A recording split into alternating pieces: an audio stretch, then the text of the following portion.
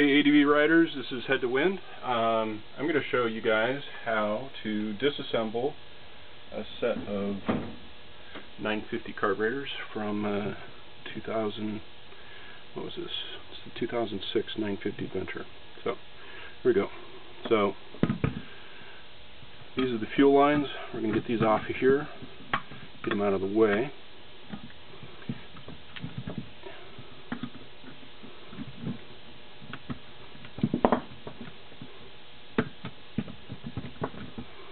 Notice that these guys slide a little bit. Depending upon how long the carburetors have been sitting, sometimes the O-rings that are behind the bridge here will start leaking. So this may or may not be something you want to deal with. You also notice that this plug right here is the TPS sensor. I leave it put on the carburetors and disconnect it from the main frame harness.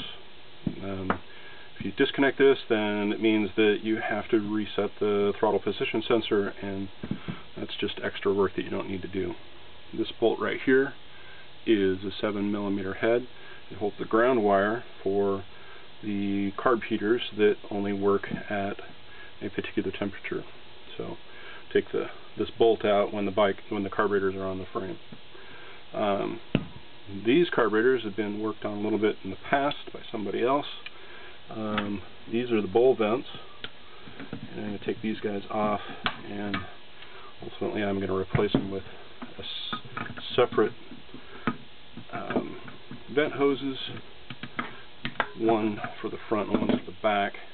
This is the front carburetor, and in the Adventure Machines kits, that will be the 11-inch hose that's provided in the kit, and then you use the 10-inch hose in the back. Okay, so that guy's off of there. I previously had removed these adapters. Takes a 3mm hex to get these bolts out. These two bolts right here exposes the air jets. I'll just point these guys out. This is a 40.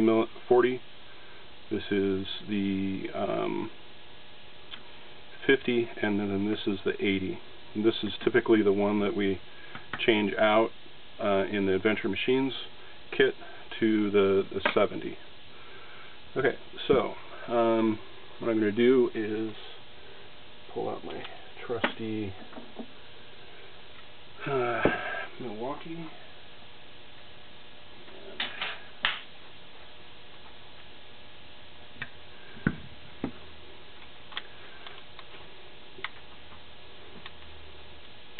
Helps if I have a battery.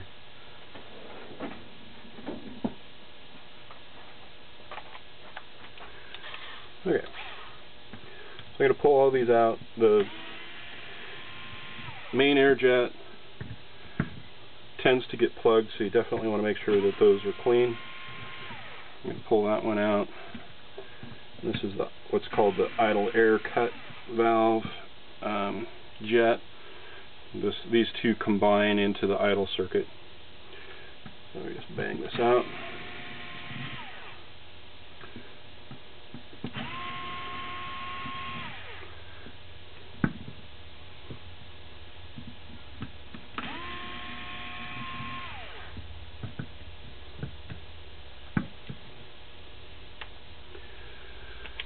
Okay.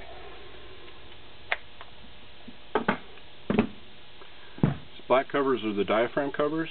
This is where the slide assembly goes up into. There's a soft rubber diaphragm and a spring underneath here. One for the front, one for the back. We're just going to pop these off real quick. These are shouldered screws. So when you go to put them back together, you just need to make them snug. You don't want to over tighten them, or they will cause you grief and problems.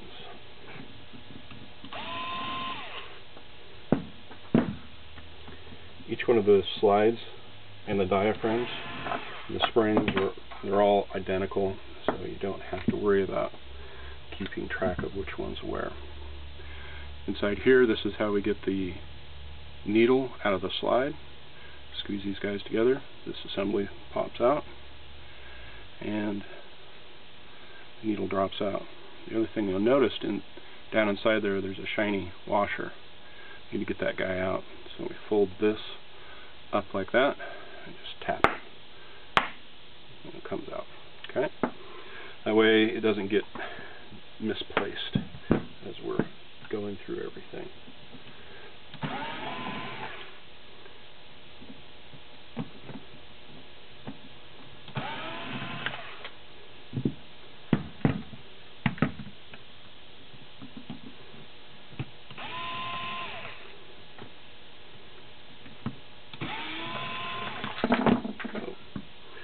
That screw ran away somewhere.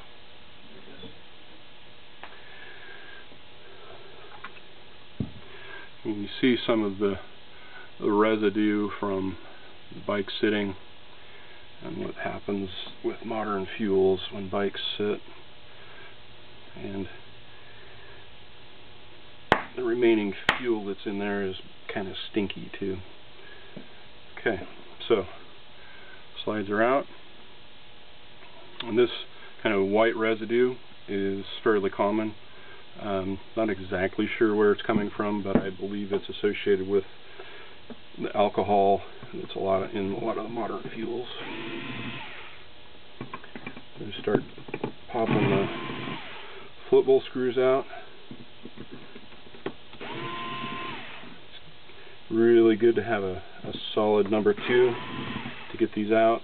They have a tendency to strip, so the heads of the screw, if they strip, yeah, you're kind of stuck and you end up having to kind of tap on them. If one of them doesn't want to come out, you can use an impact driver that looks something very similar to this, with a number 2 bit on the end of it, and the action of hitting it and turning at the same time a lot of times will pop them loose. You don't want to hit it very hard, but it is a way to get them out. Okay, so this is the bowl drain. Ironically, it's very difficult to get to it, and when the engine and the carburetors and everything is assembled, so draining the fuel out of the carburetors is almost an impossibility unless you're going to completely disassemble things. Okay, so diving in here, this is the idle mixture screw. This is the pilot jet, main jet, and start jet. Stock trim, this is going to be about 2.5. This is going to be a 42. Rear carburetor is going to be a 160 main, and this is going to be a 68 start jet. We don't mess with the start jets, so I'm going to bust these out.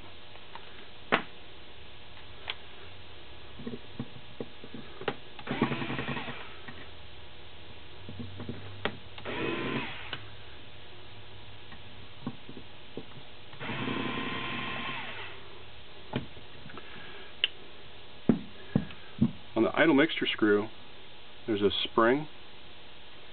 You can see on the tip of this, I don't know if you can see it, but we definitely need to clean that.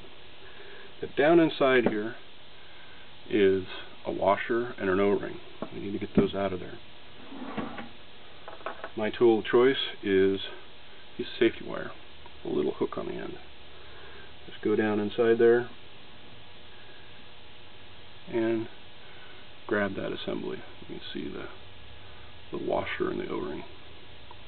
You do that for the front carburetor as well. Okay. Needle and the spring are out.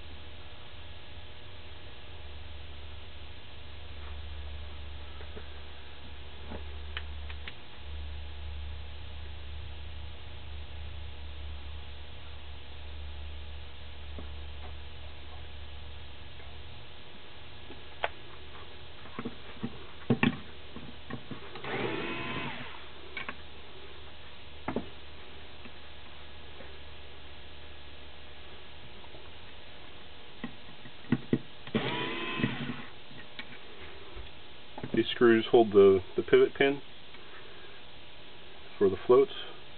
Later we'll talk about how to set float height, things of that nature. Got those guys out.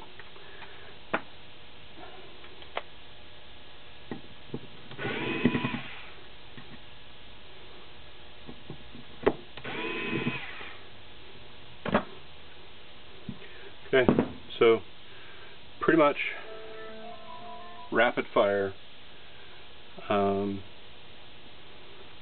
That's what it takes to get these carburetors pulled down. And then in the next video I'm going to talk about getting them cleaned up, and then what jets go where in the jet kit.